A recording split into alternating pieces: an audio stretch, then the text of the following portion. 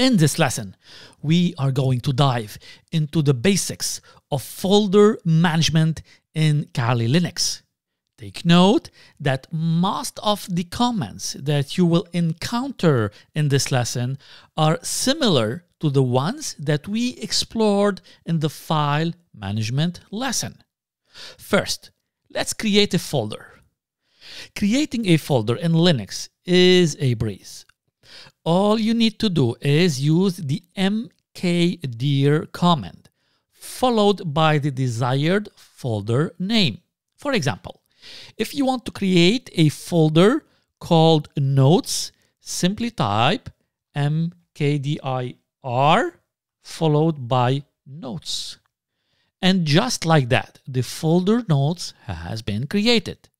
Next, let's talk about copying folders. To copy a folder in Linux, you'll use the cp command. In this example, we're going to copy the notes folder we just created to the tmp folder. So we start with cp tag r notes /tmp. Now let's move on to renaming folder. To rename a folder in Kali Linux, you'll use the mv command. Let's rename notes to my notes. We start with mv, followed by the folder name notes, and then the new folder name my notes.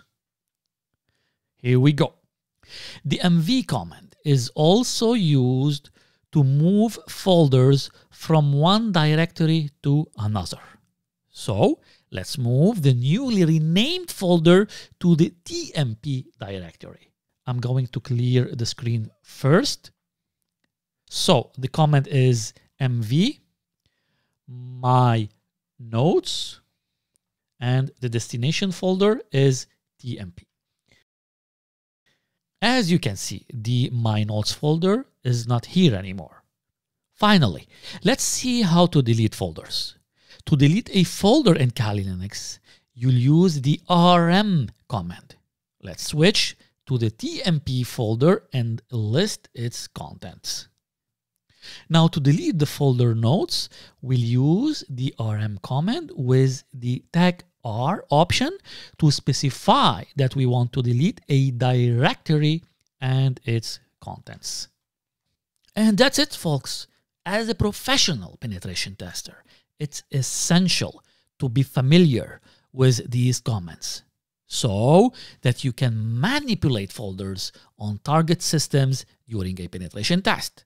Now it's your turn to start practicing this lesson. Remember, the more you practice, the better you become.